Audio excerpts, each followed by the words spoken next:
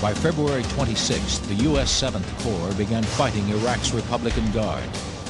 At a map coordinate designated 73 Easting, a U.S. troop ran directly into a brigade of the elite Talwakana Division. In the middle of a sandstorm with no air support, 9 M1a1s faced a brigade arrayed in textbook defensive position.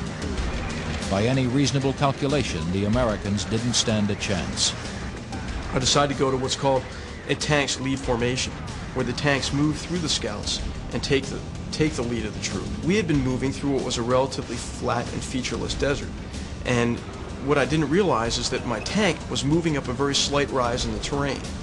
After we crested that rise and came down on the other side, the whole enemy position really came into view, and I was up out of the hatch at the time and just scanned quickly with the naked eye, and I could count 8 T-72s in dug-in positions or behind mounded up dirt. Simultaneously with that, my gunner, who was moving the turret back and forth to detect enemy vehicles, yelled, "Identified tanks." So I began to yell, "Fire, fire, Sabo! Fire, fire, Sabo!" with Sergeant Coe screaming, "On the way." The gun erupted.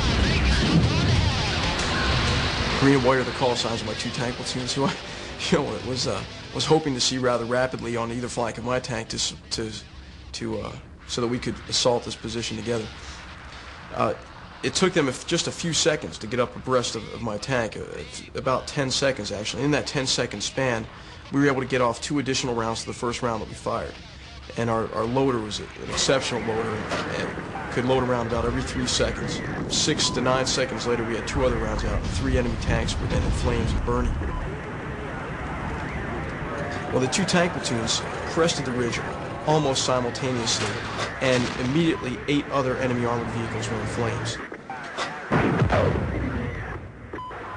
The Iraqis fought back to no avail. The 9 M1A1s and 12 Bradleys of Eagle troops swept through the brigade, blasting away at all available targets.